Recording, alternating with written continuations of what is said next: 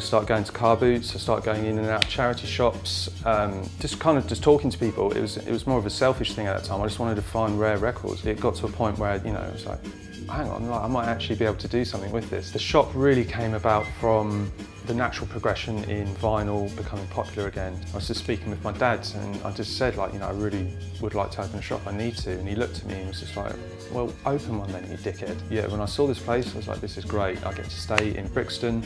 I'm just like, wow, this stuff doesn't happen to me, or, you know, this is kind of dream stuff.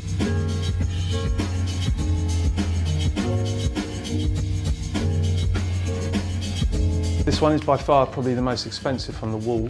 A single by 10 feet called Shoot on Sight. I've got £400 on it. There are people out there that, you know, want these records so much that they will literally pay anything for them. You know, they're that rare. You know, it has gone as high as $720 online, so there's that kind of, well, why sell it in a shop?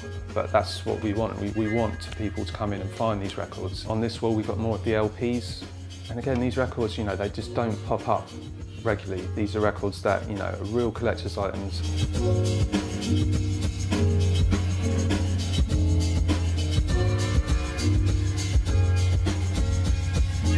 You know, there is no kind of one-person demographic. It's literally everyone. And the good thing about record shops is that usually they are a little bit off the beaten track, and most people will travel or make that extra kind of effort to make it to a good record shop. It's not just house people or dance people, you know, it's everyone.